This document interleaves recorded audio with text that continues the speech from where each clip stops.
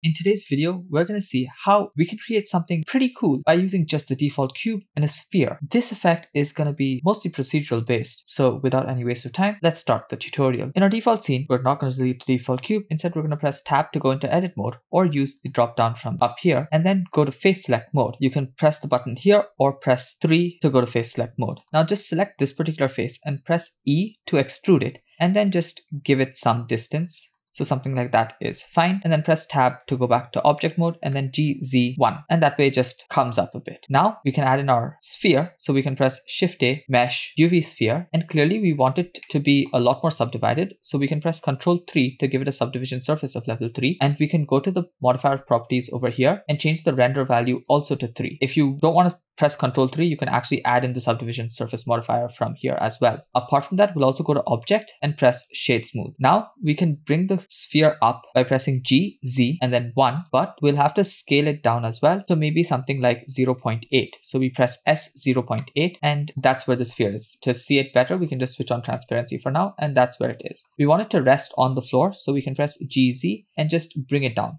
To make sure that it's perfectly on the floor, you can press 3 to go into the side view and just zoom in and go GZ and bring it down. Of course, right from the start, you could have pressed Ctrl to snap it to grid, but we don't want it to be perfectly on the ground. We just want it to be hovering slightly above the ground. So something like this is all right. Now we can take our camera and place it. So select the camera, press Alt G to clear location, Alt R to clear rotation. Rotate it on the x-axis by maybe not a complete 90, but 80 degrees. We might change that later on, but for now that's all right. Then GY and just bring it back and GZ to bring it up.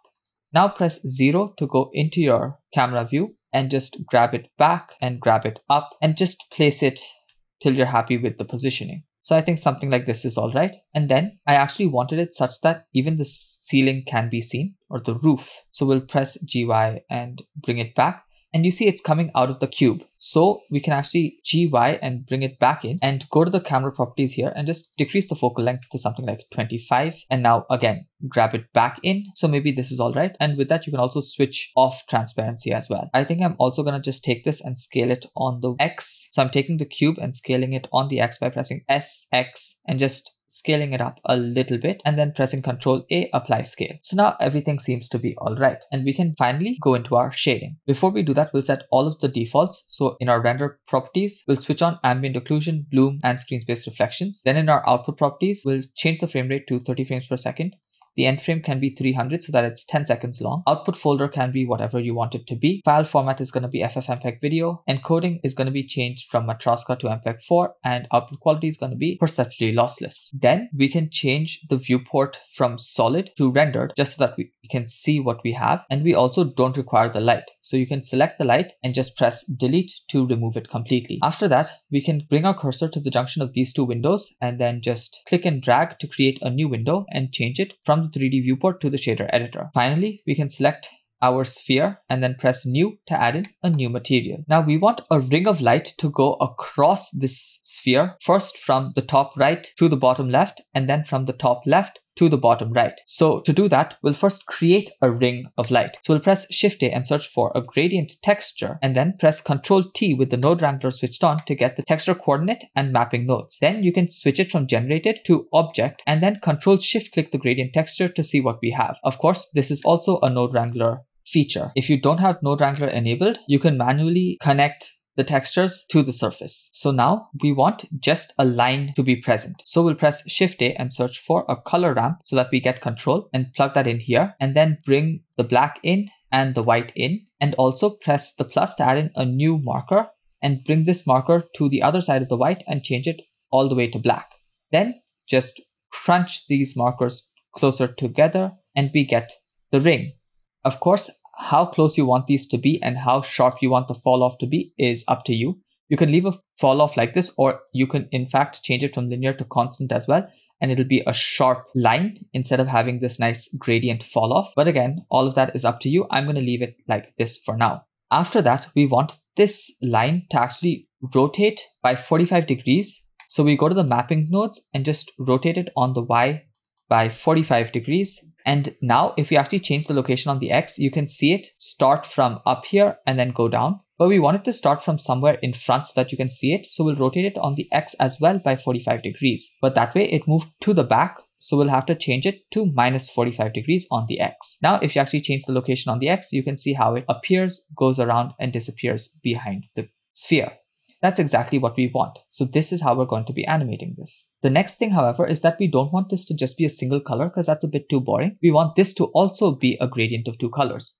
So we can take the mapping gradient and color ramp nodes and press Ctrl+Shift+D to duplicate it with the connections intact. And then we can just reset the color ramp by using this drop-down menu and clicking Reset Color Ramp. And then Ctrl+Shift+Click the color ramp to see how the gradient is. And right now the gradient is going in the same direction of the initial line that we created. We don't want that. So we'll just change the rotation on the X to minus 45 degrees. And along with that, we don't need it to be rotated by 45 on the X. So we'll change the X rotation to 0. And this is the rotation that we have. However, we also want it to be right at the center. So we'll bring the location on the X till it matches up roughly to the center. So this is fair enough. And now we can change the colors to what we want. So we'll change the black to maybe a bluish color, and we'll change the white to maybe a pinkish color. And clearly the gradient still isn't perfect. So we'll continue changing it on the X till we bring this more to the center. And of course, we can crunch in the blue and crunch in the pink and change it from linear to ease.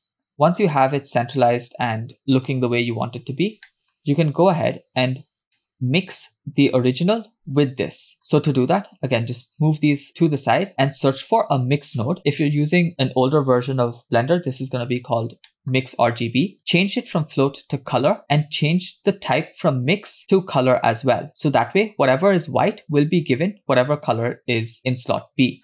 So we'll place this color into A and this into B. Increase the factor all the way to 1. If you don't want it to be completely saturated, you can actually decrease the value to something like 0.96 and put the result into the emission.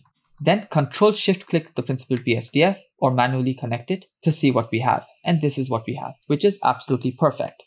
However, I want the emission strength to be much higher, so I'll increase the strength to something like 10 or 20. After that, we also have to make the metallicness all the way to 1 so that it also undergoes nice reflections, and we can reduce the roughness down to something like 0.2. Now that we have this set up, we can actually go to the world properties and just change the color all the way to black so that we don't get any lights from the outside. Now we can select our cube, and it already has the default material, so we can play around with it.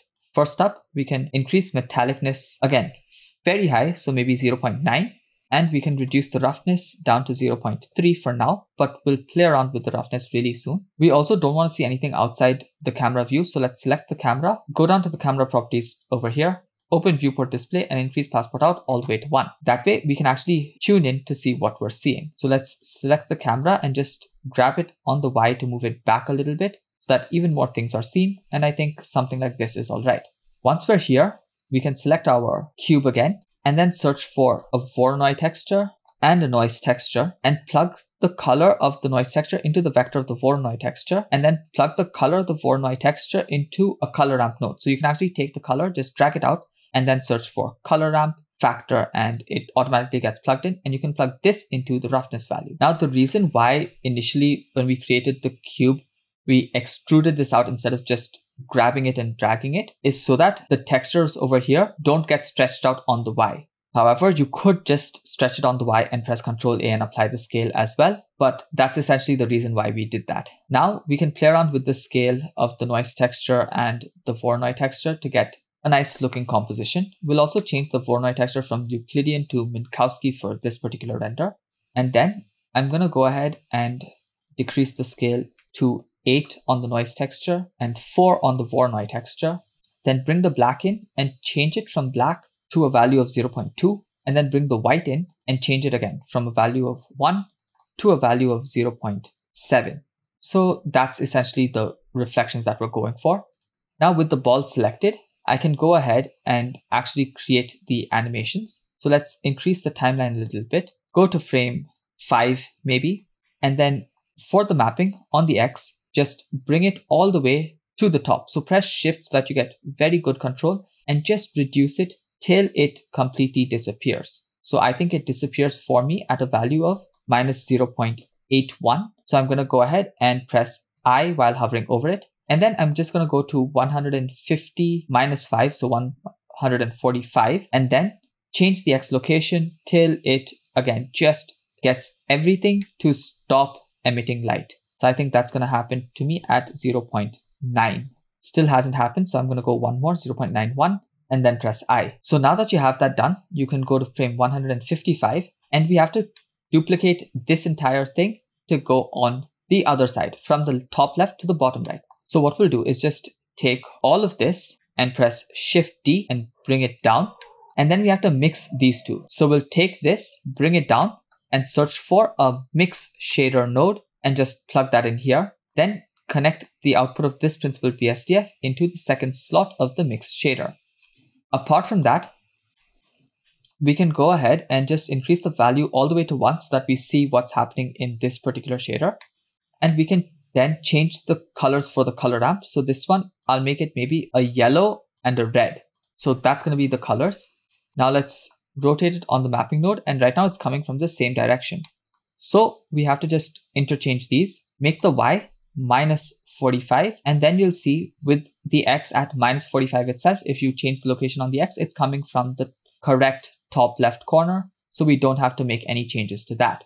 However, we do have to change the actual gradient, because right now it's all yellow and then becoming all red here. Of course, that is a cool effect by itself if in case you want to do that, but that's not what I want to do. So I'm going to go to the mapping node down here and change the rotation here from minus 45 to 45. And that way you'll actually get the yellow and red gradient the way you wanted it to be. So now when you play around with the X location, it's going to start off from up there and it's going to disappear down here. So let's go ahead and keyframe that. So at 155, we'll make it such that it's just disappeared. So that's happening at 1.23 for me. So I'll press I, and then 5 frames before 300. So at 295, I'll go ahead and just decrease the X till it disappears off on that side, which is happening at minus 4.8 for me. So I can press I, and that's about it. Now I've kept the interpolation of these as Bezier itself, because I think that looks a little bit better as it's going to slow down towards the end and the beginning. And because this area is bulged out, the actual speed makes it feel like it's going at the normal speed itself. So I'm going to keep it at Bezier, and that's about it. But now to get the other shader to appear at the start, up till frame 145, the mix shader value over here, I'm going to have to keep the factor at 0 and then press I. And then at frame 155, I'm going to increase the factor all the way to 1 and then press I. So then when you actually play the animation, you'll get both the variations from the top right to the bottom left, as well as from the top left to the bottom right. So that's the 2 different variations that you're going to get. And the only thing left for you to do is go ahead and press render animation. Hopefully you learned something cool in that video and you can use this technique to just create really nice reflection or reflective objects. I found the idea fairly cool and I hope you did too. If you liked it, be sure to stay tuned because a lot more of these are coming out every single day. And until the next one comes out, you can keep creating and staying creative.